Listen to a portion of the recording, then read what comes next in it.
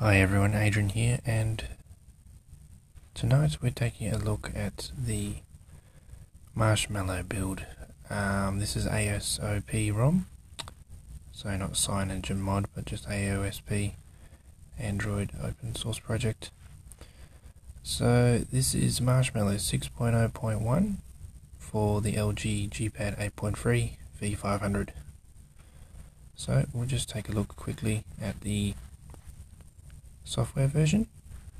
As you can see here, this is the latest build, MMB29T, for the January 1, 2016 security patch, and this has been made by the fantastic Adriano Martin, and you can find the instructions for this over at XDA.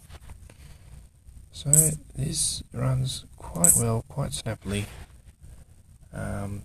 The developer's done a fantastic job of just finding out all the bugs over the last month or so since the initial release, and keeping up to date with it all.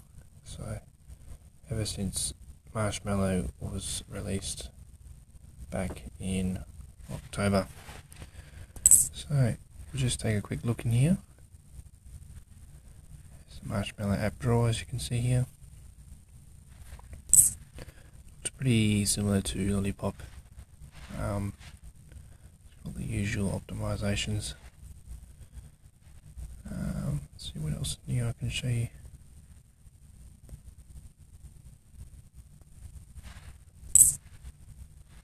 With doze, this works pretty well. So Marshmallow has the doze feature, which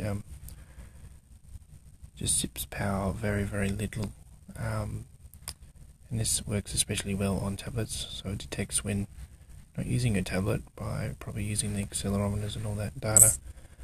And yeah, let's I'm just showing you generally the performance. I've just loaded the HTC APKs for the gallery here, so everything's pretty snappy, as you can see there.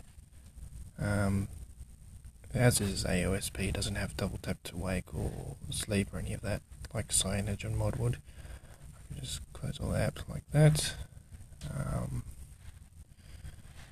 Just load Windows Central app to see how it goes there. So we're just refreshing. Forgive my slow internet. As you can see, this does quite well considering. You can see the scrolling performance here does quite well considering it's only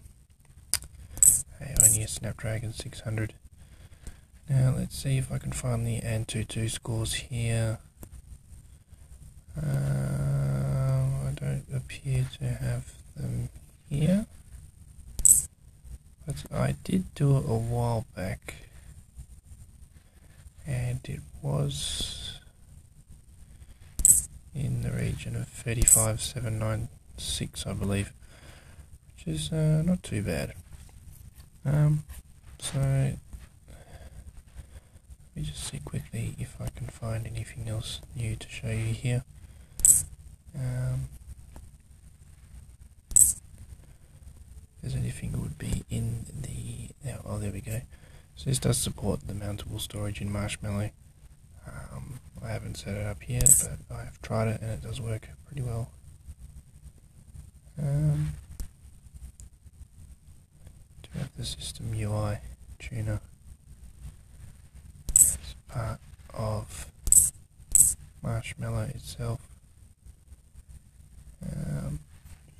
So yeah, I would say that the battery life is improved compared to the last Lollipop, and it does run very well. Doesn't get very hot, charges pretty fast. Fantastic performance for what it is, and gives even more longevity to an already fantastic tablet in the LG G-Pad 8.3. So that's all there is that I can show you just about. Okay, so thanks for watching, and I'll see you guys on the next video.